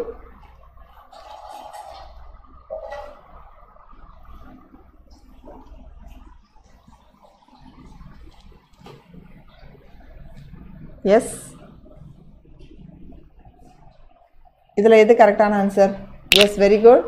The answer is shows expression for few generation only. நான் சொன்னேன் இல்லையா, இப்போ வந்து expression for few ஜென்ரேஷனில் இது நிறைய ஜென்ரேஷன் போகும், அதுதான் add one out. Stable tried inheritance இருக்கும், அதுதான் வந்து true breeding லைனோட plus பாயிண்ட்டே. Both 1 and 3. Add one out Aditi, add one out. It is not the right one. இது வந்து கரெக்ட். ட்ரூ ப்ரீடிங் லைன் போகிறோன்னா ஏன் போகிறோம், அந்த ஒரு கேரக்டரை வந்து பார்த்திங்கன்னா எத்தனை தலைமுறை ஆனாலும் அந்த கேரக்டர் அப்படியே இருக்கும். Stable tried inheritance. அடுத்து அதுக்குள்ளேயே அதுங்க செல்ஃபிங் பண்ண தான் உங்களுக்கு அந்த மாதிரி ட்ரூ ப்ரீடிங் லைன் கிடைக்கும். அது பிளான்ட்டாக இருக்கலாம், இல்லை அனிமலாகவும் இருக்கலாம். So undergoes continuous self pollination. இது ரெண்டுமே கரெக்டு. இங்கே கேட்குறது add one out. So shows expression for few generation கிடையாது. ஒரு 2 தலைமுறைக்கு தானே வரும், இல்லை பல தலைமுறைக்கு வரும். பட் கொஞ்ச நாள் கழியும் போது அது குறையப்படும், அந்த விகர் குறையும்னு சொல்லுவோம். புரியுதுங்களா Srivastav and Aditi? Yes, okay, I'll go to the next one. What contribute to the success of Mendel? Qualitative analysis of data, observation of distinct inherited traits, his knowledge of biology, consideration of one character at a time. Yes, what contribute to the success? So definitely இவரோட இது வந்து knowledge on biology இருக்கலாம், அவர் observation ஆகட்டும். But அவரோட main சக்ஸஸே consideration of one character at a time, அதுதான் அவரோட key success. Okay, S. அடுத்து will go for the Mendel's law of inheritance. Okay, very good. Srivastav and Aditi, super. You are all giving right answers. I am very happy. So இப்போ அந்த basic concept ஆக்சுவலாக வந்து பார்த்திங்கன்னா students மத்தியில் genetics அப்படின்னாலே ஒரு விதமான வந்து ஒரு தயக்கம், ஒரு பயம். இது ரெண்டும் தான் வந்து ஸ்டூடெண்ட்ஸை வந்து அந்த சாப்டரே படிக்காமல் அப்படியே போயிடுவாங்க எக்ஸாமுக்கு. பட் நம்மளுக்கு எக்ஸாம்லேருந்து முக்கியமாக வந்து நிறைய கொஷின்ஸ் வரக்கூடிய சாப்டர்னா இந்த 3 யூனிட், அந்த யூனிட் இருக்குல்ல, அதில் வரக்கூடிய அந்த 3 சாப்டர்லேருந்து தான் நம்மளுக்கு நிறைய வரும். ஸோ அதனால் I always say my students to read that particular இது. S, very good Aditi and Srivastav, you gave the right answer. Super. Okay, will go to the Mendel's law of inheritance. Mendel's law of inheritance அப்படின்னு பார்க்கும்போது அவர் என்ன பண்ணார், அவரோட experiments வந்து ரொம்ப success. ஏன் அவரோட எக்ஸ்பிரிமெண்ட்ஸ் வந்து ரொம்ப சக்ஸஸ் ஆச்சு அப்படின்னு பார்த்தீங்கன்னா, அதில் பேசிக்காக வந்து பார்த்தீங்கன்னா அவர் வந்து என்ன பண்ணார், அவர் இன்வெஸ்டிகேட் பண்ணுறதுல எல்லாமே ஒரு ப்ரிலிமினரி ஸ்டடி பண்ணிகிட்டே இருப்பார். So he had what is called the preliminary investigation. அதுதான் அவரோட சக்ஸஸ்க்கு ஒரு பெரிய விஷயம். அண்ட் எல்லா எக்ஸ்பிரிமெண்ட்ஸுமே அவர் வந்து ரொம்ப கேர்ஃபுல்லாக பிளான் பண்ணார். ஸோ அது வந்து அவருக்கு வந்து ஒரு சக்ஸஸ் கொடுத்தது. அடுத்து he used what is call techniques. That is எல்லா டெக்னிக்ஸ்க்கும் வந்து அந்த மெட்டிகுலஸ் கேர் எடுத்துக்கிட்டார். தட் இஸ் அந்த அபார பொறுமை, அந்த கவனம், அதை எடுத்து பண்ணார். அடுத்து எல்லாத்துக்குமே அக்யூரேட்டாக ரெக்கார்ட்ஸ் வச்சுருந்தார். ஓகே, இன்னைக்கு இந்த கேரக்டர் படிக்கிறேன் அப்படின்னும் போது எல்லாத்தையுமே அவர் வந்தக்கூடிய அந்த ரெக்கார்ட்ஸ், அந்த ரிசல்ட்ஸ் எல்லாத்தையுமே அழகாக அப்சர்வ் பண்ணதெல்லாம் டேட்டா போட்டு வச்சுட்டார். அடுத்து சஃபிஷியன்ட் டேட்டா நம்மளுக்கு இருந்தது, அதனால நம்ம எப்போ எடுத்து படித்தாலும் நம்மளுக்கு வந்து கரெக்டான அந்த அப்சர்வேஷன் நம்மளுக்கு கிடைக்குது. அதனால நம்மளுக்கு என்ன இருக்குது, எப்பயுமே வந்து it is going to be statistically சிக்னிஃபிகண்ட்டாக இருக்க போகுது. ஸோ அதுதான் அதோட மெயின். ஓகேவா? ஸோ அதுதான் வந்து இங்கே வந்து அதோட இம்பார்ட்டன்ஸ். ஸோ இந்த கான்செப்ட் உங்களுக்கு புரியணும். ஓகேங்களா? எஸ் ஸ்டூடெண்ட்ஸ், இது எல்லாமே உங்களுக்கு புரியுதா? ஸோ ப்ரிலிமினரி இன்வெஸ்டிகேஷன் எக்ஸ்பெரிமெண்ட்ஸ் ரொம்ப கேர்ஃபுல்லாக எடுத்து பண்ணார். மெட்டிகுலஸ் கேர்னா அந்த அபார கவனம். அடுத்து எல்லா ரெக்கார்ட்ஸ் ரிசல்ட்ஸ் எல்லாத்தையுமே கவனமாக எடுத்து வச்சார். அதே நேரத்தில் சஃபிஷியன்ட் டேட்டா இருக்கும்போது ஆத்தென்டிகேட்டாக அவரால் பேச முடிஞ்ச போது தான் அவரால் இந்த மாதிரி ஒரு லாவை வந்து ப்ரப்போஸ் பண்ண முடிஞ்சிச்சு. ஓகேங்களா? ஸோ இப்போ என்னென்ன லாஸ் பார்க்கலாமா? மெண்டல்ஸ் லாவில் மெயினாக ஒரு விஷயம் புரியணும். Mono hybrid cross, tie hybrid cross. Mono hybrid கிராஸ்னா ஒரு சிங்கிள் கேரக்டரை வச்சு நம்ம ஸ்டடி பண்ணோம்னா அதுக்கு பேர் mono hybrid cross. Say for example நான் இப்போ வந்து டால் ட்ராஃப் இந்த கேரக்டர் ஒண்டி நான் வச்சு பண்ணனா அதுக்கு பேர் மோனோ ஹைப்ரிட் கிராஸ்.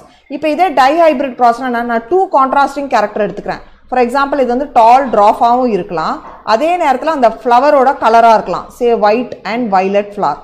ஸோ இந்த மாதிரி ஒரு 2 கேரக்டர் நான் எடுத்து பண்ணனா அதுக்கு பேர் டை ஹைப்ரிட் கிராஸ். ஸோ எப்பயுமே இப்போ நான் வந்து ஒரே ஒரு ஜீன் எடுத்து அதோட இன்ஹெரிட்டன்ஸ் படிக்கிறேன்னா அதுக்கு பேர் மோனோ ஹைப்ரிட் கிராஸ். இப்போ 2 ஜீனோட இன்ஹெரிட்டன்ஸ் படிக்கிறேன்னா அதுக்கு பேர் டை ஹைப்ரிட் கிராஸ். இப்போ புரியும்னு நினைக்கிறேன். ஓகேங்களா? இப்போ நம்ம ஃபர்ஸ்ட் வந்து மோனோ ஹைப்ரிட் கிராஸ் பற்றி பார்க்கலாம். அதில் மெயினாக உங்களுக்கு டால் அண்ட் ட்ராஃப் இந்த பிளான்ட் அதோட பற்றி தான் நம்ம வந்து மெயினாக பார்க்க போகிறோம். ஓகேங்களா? ஒரே நிமிஷம்.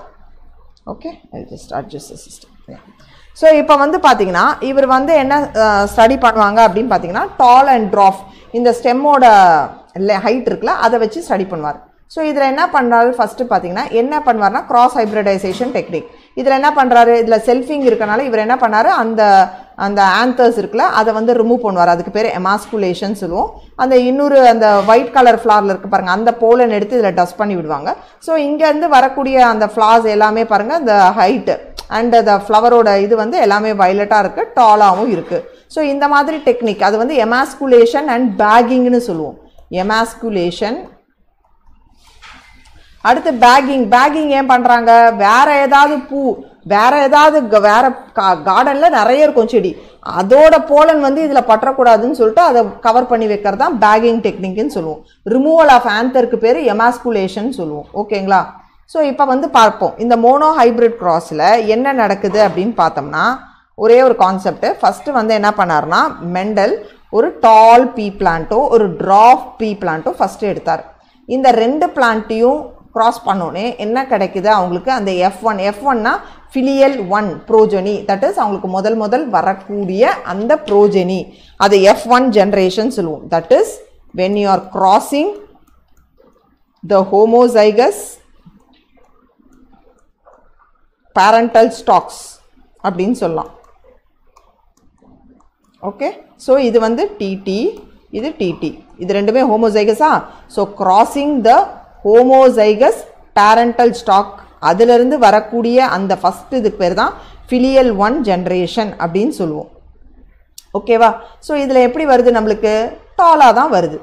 இப்போ அடுத்து F2ங்கிற ஜென்ரேஷன் அப்படின்னா என்ன அர்த்தம்னா crossing between the 2 F1 organisms. So நம்மளுக்கு F1லேருந்து என்ன வருதோ அதை கிராஸ் பண்ணும்போது நம்மளுக்கு என்ன கிடைக்குதோ அதுக்கு பேர் F2 ஆர் ஃபிலியல் 2 ஜெனரேஷன் சொல்லுவோம். ஸோ இந்த ஃபிலியல் 2ல் நம்மளுக்கு என்ன கிடைக்கிறது, 3 டாலாக கிடைக்குது, 1 வந்து ட்ராஃபாக கிடைக்குது. இப்போ நான் அப்சர்வ் பண்ணி சொல்லும்பொழுது இதுக்கு பேர் என்ன எக்ஸ்பிரஷன் ஸ்டூடெண்ட்ஸ்? எஸ் ஸ்ரீவத்சா, உங்களுக்கு கிளாஸ் இருக்குன்னா நீங்கள் போகலாம். S Aditi alone you are there? Okay Aditi, okay. So இங்கே பாருங்கள் நம்மளுக்கு அப்போ இங்கே என்ன இருக்குது, இதை அப்சர்வ் பண்ணி நம்ம இப்படி பார்க்கறதுனால இது வந்து ஃபீனோடைப்புன்னு சொல்லுவோம். ஸோ ஃபீனோடைப்பிக் ரேஷியோ அப்படின்னும் போது எவ்வளோ வருது, 3 டாலு, எத்தனை ட்ராஃப் இருக்குது, 1 இருக்குது. ஸோ 3:1. ஓகேவா? ஸோ ஒரு மோனோ ஹைப்ரிட் கிராஸ்னா ஒரு expression, that is inheritance of ஒரு ஜீனை நான் ஸ்டடி பண்ணும்பொழுது என்ன ஜீனை ஸ்டடி பண்ணுறேன், அந்த ஸ்டெம்மோட ஹைட்டு டாலு ட்ராஃபு. ஸோ ஃபஸ்ட்டு வந்து 2 ஹோமோசைகஸ்னா என்ன, அது வந்து ஒரே ஜீன், அதாவது ஸ்டாலு இல்லை ட்ராஃப் அந்த மாதிரி இருக்கிறத நான் எடுத்துக்கிறேன். ஹோமோசைகஸ் ஏற்கனவே சொல்லியிருக்கேன், அந்த பர்டிகுலர் ஆலி வந்து அந்த கிவன் லோக்கஸில் ஐடென்டிக்கலாக இருக்குன்னு அர்த்தம். ஸோ அதை எடுத்துக்கிறேன். Okay Aditi, we will continue. So அதை எடுத்துக்கிறோம். அதில் வந்து கிராசிங் பண்ணோம்னா அதுலேருந்து வர்றது தான் F1 ஜென்ரேஷன். அந்த F1 ஜென்ரேஷன் இருக்கிறத கிராஸ் பண்ணோம்னா நம்மளுக்கு என்ன வருதோ பிட்வீன் த டூ அந்த செல்ஃபிங்னு சொல்லுவோம், அதுலேருந்து வர்றது தான் F2. இங்கே வந்து தோற்ற வடிவு அப்போ எப்படி இருக்குது, 3 டால் 1 ட்ராஃப் கிடைக்குது. So 3:1 ratio.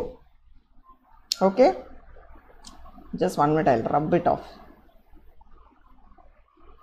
இப்போ புரியுதுன்னு நினைக்கிறேன் உங்களுக்கு இல்லையா? ஒரே நிமிஷம். அதே தான் அங்கே எழுதியிருக்கோம், but I'm just explained you all. So இப்போ வந்து பார்த்தீங்கன்னா என்ன நடக்குது, என்ன அங்கே நம்மளுக்கு வந்து இருக்கும் அப்படின்னு பார்த்தீங்கன்னா, only one of the parental trades was expressed in F1 generation, while F2 ஒரே ஒரு எக்ஸ்பிரஷன் தான் டால், but while in F2 both the traits were expressed in the proportion of 3:1 நான் காமிச்சா மாதிரி. So the contrasting traits did not show any blending at either F1 or F2 stage. So இங்கே எதுவும் blend ஆகி ஒரு tall drop ஆகி ஒரு intermediate size, that is ஹைட்டும் இல்லை ஷார்ட்டும் இல்லை நடுநிலை, அந்த மாதிரிலாம் எந்த பிளெண்டிங்கும் இங்கே நடக்கலை. என்ன இருக்கோ அது கரெக்டாக அப்படியே எக்ஸ்பிரஸ் ஆகுது. இதை தான் வந்து அவர் ஃபைண்டிங்கில் பார்த்தார்.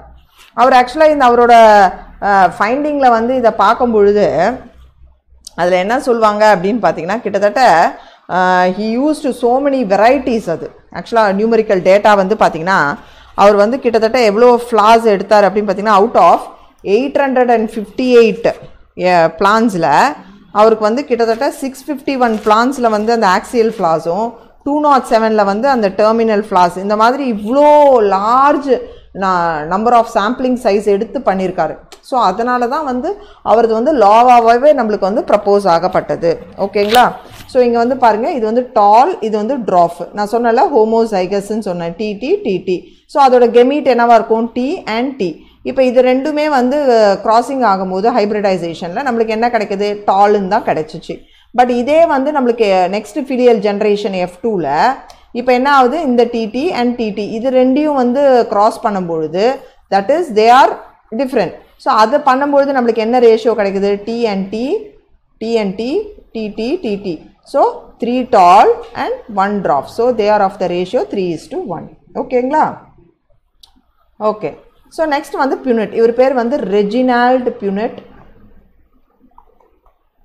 அதனால தான் இதுக்கு பேர் பியூனட் ஸ்கொயர். அவர் ஒரு பிரிட்டிஷ் மேத்தமெட்டிஷியன். ஸோ அவர் வந்து பியூனட் ஸ்கொயர்னு அவர் தான் சொல்லுவார். இவர் என்ன பண்ணார் அப்படின்னா, he used to understand a typical monohybrid cross conducted by Mendel between true breeding tall plants and dwarf plants. இப்படி ஒரு ஸ்கொயர் போட்டார். ஸோ இந்த ஸ்கொயர் டப்பாவில் என்ன பண்ணாங்க, ஒரு ரோவில் கெமீட்ஸ் டால், இந்த பக்கம் ட்ராஃப் கெமீட்ஸ். இப்போ வந்து நம்ம இதை பேர் பண்ண எப்படி இருக்கும், DD, okay, DND, okay. So திரும்பி டிடி. ஸோ இப்போ நம்மளுக்கு என்ன கிடைக்கும், at the end of F1 generation all R டால். ஓகேங்களா? பட் இதே வந்து F2 ஜென்ரேஷனில் நம்மளுக்கு இங்கே என்ன கிடைக்குது, டி அண்ட் ஸ்மால் டி, இங்கே வந்து டி அண்ட் ஸ்மால் டி இல்லையா? So there doll trough.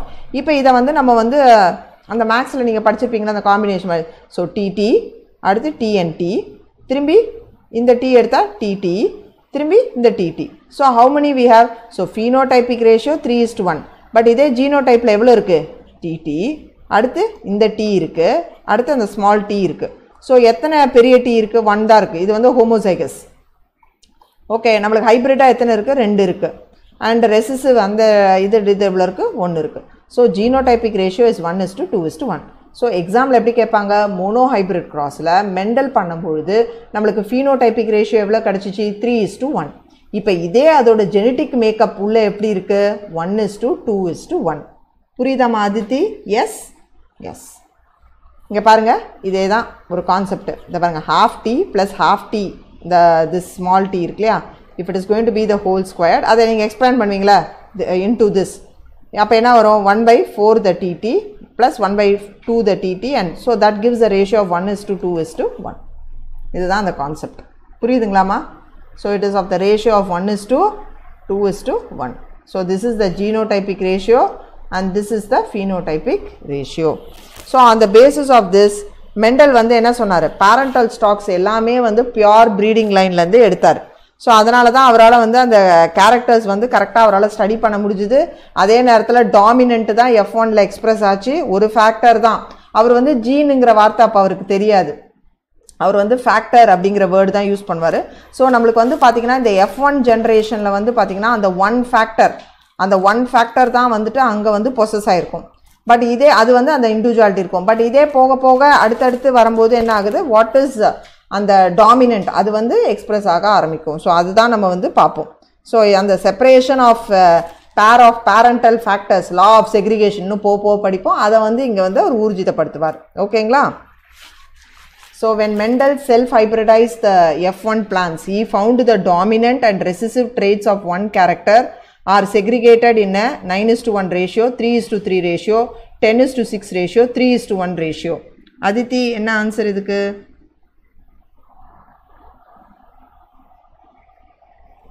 Obviously it is 3:1 ratio. நம்ம முன்னாடியே பார்த்தோம் இல்லையா? So 3 tall plants and 1 what? The dwarf plant. Okay.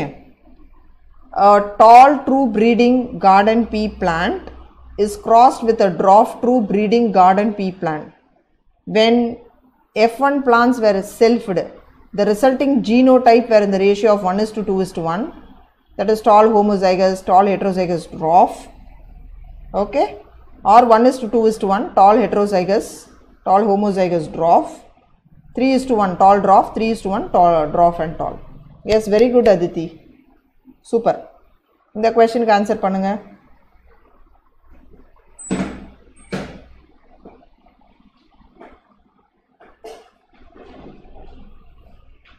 S, very good. இதுக்கு ஜீனோடைப் என்ன வரும் நம்மளுக்கு? 1:2:1. 1 வந்து டிடின்னு சொன்னால டால் இது, இன்னொன்று வந்து heterozygous, and then we had the trough. So they are, yes very good, they are of this ratio. புரியுதுல அதித்தி? நெக்ஸ்ட் வந்து simple. What is test cross? யூஸ்வலாக வந்து டெஸ்ட் கிராஸ் அப்படின்னா என்ன அர்த்தம் அப்படின்னு பார்த்தீங்கன்னா, த ஜீனோடைப், இப்போ வந்து ஃபார் எக்ஸாம்பிள் இப்போ த ஜீனோடைப் ஆஃப் F1 ஆர்கானிசம் அது வந்து எப்படி வருது? ஹோமோசைகஸ் பேரண்டல் கண்டிஷனில் தான் நம்மளுக்கு F1 வருது அப்படின்னு உங்களுக்கு சொன்னேன் இல்லையா? ஹோமோசைகஸ் டாமினன்ட் அண்ட் ஹோமோசைகஸ் ரெசிசிவ்லேருந்து வர்றது தான் நம்மளுக்கு வந்து அந்த F1 ஜென்ரேஷன். இப்போ சப்போஸ் எனக்கு F2ல் வந்து என்ன அதோட ஆரிஜின், இப்போ வந்து நீங்கள் என் கையில் ஒரு பிளான்ட் இதை கொடுக்குறீங்க, மேம் இது என்ன, இதோட ஜெனட்டிக் காம்போசிஷன் எனக்கு சொல்லுங்கள் அப்படின்னா, ஜீனோடைப் சொல்லுங்கள் அப்படின்னா எனக்கு தெரியாது. அப்போ நான் இதை எப்படி கண்டுபிடிப்பேன் அப்படின்னா, நான் டெஸ்ட் கிராஸ் பண்ணால் தான் இதை நான் கண்டுபிடிக்க முடியும். So simply looking at the phenotype of a dominant trait, it is not possible to know the genotype. It is not possible to know the, I'm sorry, it is not possible to know the genotype. So how we will know? So நம்ம எப்படி கண்டுபிடிப்போம் அந்த ஜீனோடைப்பை? எப்படி கண்டுபிடிக்கலாம்? So இது கையில் ஒரு இதை வச்சுட்டு இது டால், இது வந்து கண்டிப்பாக டிடி தான் இருக்கும் அப்படின்னு நம்ம சொல்ல முடியாது. ஏன்னா அது டிடியாக இருக்கலாம், டிஎன்டியாக இருக்கலாம், எப்படி வேணா இருக்கலாம். ஸோ நான் ஜெனட்டிக் மேக்கப் எப்படி கண்டுபிடிக்கிறது? அதுக்கு தான் நம்ம டெஸ்ட் கிராஸ் பண்ணணும். So for example, weather a doll plant from F1 R F2 as DD R DD, they cannot be predicted. நான் சொன்ன மாதிரி தான். ஸோ டெஸ்ட் கிராஸ் மெத்தட் தான் எதுக்கு பண்ணுறோம்? இது எக்ஸாமில் கண்டிப்பாக கேட்கக்கூடிய கேள்வி. ஸோ எதுக்கு டெஸ்ட் கிராஸ் மெத்தட் பண்ணுறோம்? To know the ஜெனட்டோடைபிக் composition of a dominant plant. இதுக்கு தான் நம்ம வந்து பண்ணுறோம். இதில் என்ன பண்ணுவோம் அப்படின்னு பார்க்கலாம், ஒரே நிமிஷம். ஸோ டெஸ்ட் கிராஸ் வந்து எப்படி பண்ணுவோம்? வி வில் கிராஸ் அந்த ஆஃப் ஸ்ப்ரிங். எப்படின்னா, எது வந்து அன்னோனாக இருக்கக்கூடிய அந்த டாமினன்ட் ஃபினோடைப் ஏதோ ஒன்று நம்ம கையில் இருக்கிறத, அந்த ஹோமோசைகஸ் ரெசிசிவ் இருக்குது பாருங்கள், அதை கூட நம்ம மேட் பண்ணுவோம். ஸோ அப்போ வந்து நம்ம ஈஸியாக கண்டுபிடிச்சிக்கலாம். So whether it is use to know whether individual வந்து ஹோமோசைகஸா இல்லை heterozygous for the dominant character. So இப்போ வந்து அது டீயா இல்லை டீயாங்கிறத நம்ம ஈஸியாக கண்டுபிடிச்சிடலாம். அதுக்கு நம்ம டெஸ்ட் கிராஸ் பண்ணி பார்ப்போம். ஸோ எப்படி பண்ணுவோம் அப்படின்னு பார்த்தீங்கன்னா, ஃபார் எக்ஸாம்பிள் இப்போ அன்னோன் ஆஃப் ஸ்ப்ரிங் வந்து ஹோமோசைகஸ்ன்னு வச்சுக்கோங்க, டின்னு வச்சுக்கோங்க. தென் நீங்கள் இப்போ எதோட கிராஸ் பண்ண போகிறீங்க அப்படின்னு பார்த்தீங்கன்னா, நீங்கள் வந்து அந்த ரெசிசிவாக இருக்கக்கூடிய அந்த டிடி இருக்குது பாருங்கள், அதோட நம்ம வந்து கிராஸ் பண்ணுவோம். ஏன்னா ஃபஸ்ட்டு அந்த பேரண்டல் ரெசிசிவோட அன்னோன் ஆஃப் ஸ்ப்ரிங்கை வந்து நமக்கு கிராஸ் பண்ணுவோம். அப்போ வந்து நம்மளுக்கு தெரிஞ்சிடும். இப்போ இதே வந்து அன்னோன் ஆஃப் ஸ்ப்ரிங் வந்து ஹெட்ரோசைகஸ் டால்னு வச்சுக்கோங்க. அப்போ வந்து நம்ம என்ன பண்ணுவோம்? We will cross with that trough recessive. அப்போ இதில் எப்படி வரும்? 50% வந்து டால் வரும், 50% வந்து எல்லாமே ட்ராஃப் வரும். பட் இங்கே எப்படி வரும் பாருங்கள், எல்லாமே வந்து டால் தான் வரும். ஓகேங்களா? ஸோ இதுதான் அந்த டெஸ்ட் கிராஸ். இங்கே பாருங்கள், இது ரெண்டுமே வந்து ஹோமோசைகஸ் ரெசிசிவ். இது பாருங்கள், இது வந்து ஃப்ளவர்ஸ், தட் இஸ் இது எல்லாமே வந்து பார்த்திங்கன்னா என்ன கலர் ஃப்ளவர்ஸ்? இங்கே வந்து வயலட் கலர் ஃப்ளார்ஸ் இங்கே. ஓகே, அந்த unknown flower is homozygous dominant. Okay, so இங்கே வந்து பாருங்கள், இங்கே வந்து நம்மளுக்கு வந்து unknown flower is heterozygous, that is பாதி ஒயிட்டு பாதி வயலட்டாக இருக்குது, ஹாஃப் வயலட் ஹாஃப் ஆர் இது. ஸோ ஃபஸ்ட்டு வந்து என்ன பண்ணுறாங்க, ஹோமோசைகஸ் ரெசிசிவ் ரெண்டாக இருக்குது. ஸோ ரெண்டுமே மேட் பண்ணுறாங்க, அதாவது கிராஸ் பண்ணுறாங்க. கிராஸ் பண்ணதுக்கப்புறம் நம்மளுக்கு இங்கே வந்து அந்த பினுட்ஸ்கயர் மாடலில் போட்டோம்னா இங்கே ரிசல்ட் என்ன வருது, எல்லா ஃப்ளவர்ஸும் வயலட்டாக இருக்குது. பட் இங்கே வந்து நம்மளுக்கு நான் ஹாஃப் வயலட் ஹாஃப் வந்து ஒயிட்டாக இருக்குது. ஸோ இதில் என்ன சொல்கிறோம், இங்கே வந்து அந்த அன்னோன் ஃப்ளவர் நம்ம கையில் கொடுத்தது வந்து ஹோமோசைகஸ் டாமினன்ட். ஹோமோசைகஸ் டாமினன்ட்னு என்ன அர்த்தம், it can be either that capital WW இதுதான். இப்போ இங்கே வந்து கொடுத்தது வந்து என்னது, அந்த அன்னோன் ஃப்ளவர், இது வந்து heterozygous, that is W and W. So அந்த மாதிரி எது கூட இருக்கோ அதோட ரெசிசிவோட நம்ம போய் மேட் பண்ணும்போது, அதை கிராஸ் பண்ணும்போது நம்மளுக்கு அது என்ன அப்படிங்கிறத நம்ம கண்டுபிடிச்சிடலாம். புரியுதாம்மா?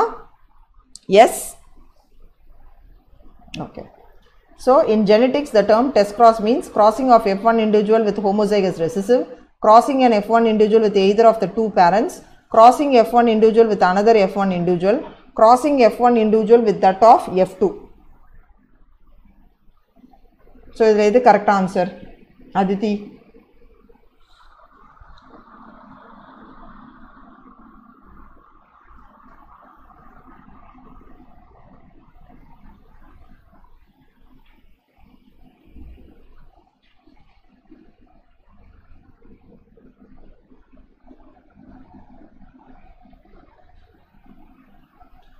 So what is the term test cross? நான் என்ன சொல்லியிருக்கேன், யூஸ்வலாக அதோட ஜீனோடைபிக் மேக்கப் தெரியணும்னா நம்மளுக்கு வந்து அந்த F1 இண்டிவிஜுவலை வந்து வித் ஹோமோசைகஸ் ரெசிசிவில் நம்ம க்ராஸ் பண்ணாலே நம்மளுக்கு வந்து என்னன்றது கிடைக்கும். S, very good, super Aditi.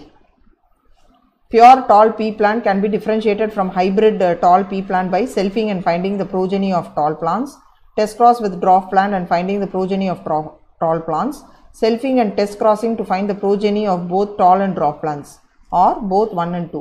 இதுக்கு எது answer? Pure tall pea plant எப்படி you are going to differentiate from hybrid tall pea plant?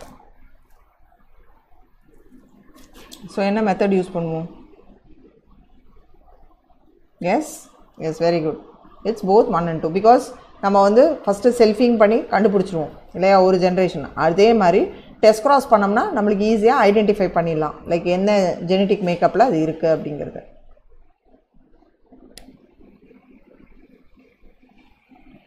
Yes, very good Aditi, superb, excellent.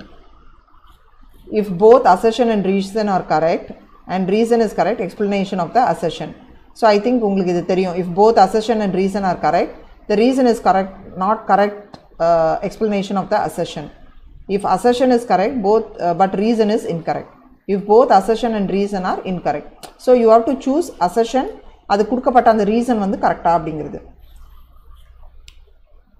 Okay, assertion, cross of F1 individual with recessive homozygous parent is test cross. அது கொடுக்கப்பட்ட reason, no recessive individual are obtained in the monohybrid test cross. இதில் எது உங்களுக்கு இந்த ஆப்ஷனில் வரும்? இந்த 3 தான். இது வந்து ரொம்ப முக்கியமான எக்ஸாம் கொஷின், எய்ம்ஸில் கேட்டிருக்காங்க. cross of F1 individual with recessive homozygous parent is test cross, correct. S, அது வந்து ஒரு கரெக்டான அசெஷன். ஆமாம், இப்படி தான் கிராஸ் பண்ணி கண்டுபிடிக்கும். நோ ரெசிசிவ் இண்டிவிஜுவல் ஆர் ஒப்டைன்ட் இந்த ஹோமோ ஹைப்ரிட் டெஸ்ட் கிராஸ். அது எப்படி சொல்ல முடியும்? அதுக்கு கொடுக்கப்பட்ட அந்த ரீசன் வந்து இன்கரெக்ட். ஸோ இதுக்கு ஆன்சர் என்ன? சி, அசெஷன் கரெக்டு, பட் அது கொடுக்கப்பட்ட அந்த ரீசன் வந்து இன்கரெக்ட். யா, இது வந்து கன்ஃபியூசிங் கிடையாது. இதில் வந்து பாருங்கள், இப்போ வந்து ஃபார் எக்ஸாம்பிள் இப்போ வந்து ஒரு அன்னோன் பிளான்ட் இருக்குது நம்ம கையில். இது வந்து அதோட ஜீனோடைபிக் நம்மளுக்கு என்னன்னு தெரியாது, அது ஜெனட்டிக் மேக்கப். அப்போ நம்ம என்ன பண்ணுறோம், அதோட பேரண்டல் அந்த ரெசிசிவ் ஹோமோசைகஸ் எடுத்து நம்ம கிராஸ் பண்ணுறோம். ஸோ அப்போ தான் நம்மளுக்கு வந்து அதோட என்ன அப்படிங்கிறது நம்ம தெரிய வரும் இல்லையா? ஸோ அதனால் நம்ம வந்து ரெசிசிவ் இண்டிவிஜுவலே வராது மோனோ ஹைப்ரிட் டெஸ்ட் கிராஸ்லன்னு சொல்ல முடியாது. நம்மளுக்கு வந்து மோனோ ஹைப்ரிட் இதில் நம்மளுக்கு ரெசிசிவோட எக்ஸ்ப்ரெஷன் வரும். ஸோ அது வந்து அதோட ரீசன் அங்கே கிடையாது, அதை தான் இங்கே நம்ம சொல்கிறோம். So assertion correct, but reason அவங்க கொடுக்கப்பட்டது அதுக்கு அது சரியில்லை. இதுதான் கான்செப்ட். புரியுதா Aditi? S, any doubts? So இன்னைக்கு கிளாஸில் ரொம்ப ரொம்ப பேசிக்காக ஜெனட்டிக்ஸு, அதோட base introduction, terminology, mono hybrid கிராஸ்னால் என்ன, அதுக்கு இருக்கக்கூடிய அந்த டெஸ்ட் கிராஸ்னால் என்ன, டை ஹைப்ரிட் கிராஸ்னால் என்ன, இதை தான் நம்ம இன்றைக்கி பேசிக்காக பார்த்தோம். புரியுதா Aditi? Any doubts? S, Can I wind up the session?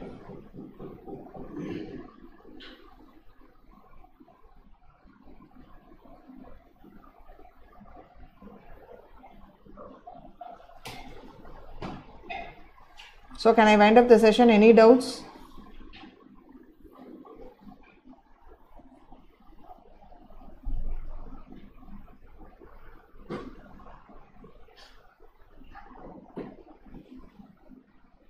Oh, I am also very happy. Aditi, you are one of the best student I had. I really miss you if you are not coming for the class. You are so attentive, interactive, one of the best student. Okay, so I am very happy today. Okay, so I am winding up the class. Tomorrow class we will continue with the same topic. Okay, thank you Aditi. Thank you for those words. Bye.